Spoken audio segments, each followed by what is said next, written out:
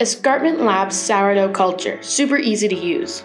All you'll need is your Escarpment Labs sourdough pitch and your flour, and that's it. First, you're going to cut over the top of the pouch with clean kitchen scissors.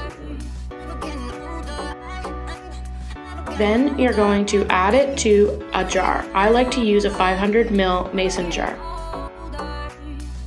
Next, you're going to add 100 grams of your preferred flour. I like using all-purpose flour. I always spill here.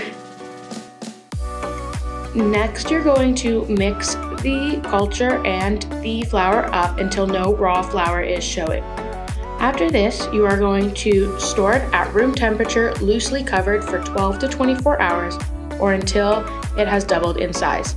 Feed every day or keep in fridge until ready to use.